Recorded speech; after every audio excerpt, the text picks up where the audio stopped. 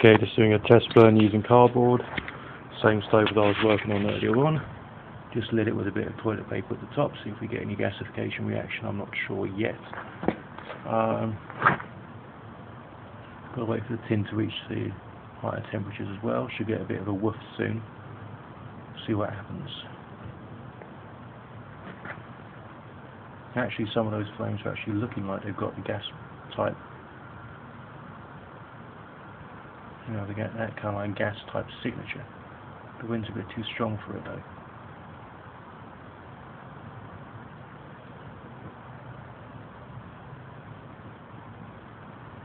It's gasifying definitely. It's not necessarily coming out of the jets. I think it still needs to get a bit hotter.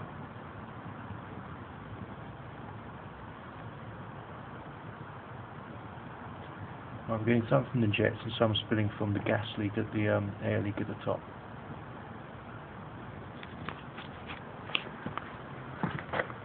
Well, that's definitely the blue-yellow flame associated with the gases coming off.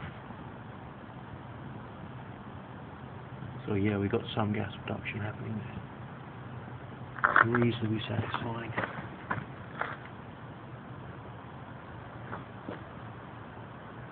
Yeah, that's it. Not quite as staggering as I'd hoped, but still working. And all of this flame is the gas. Most of it's actually coming out of the air gap at the top, unfortunately.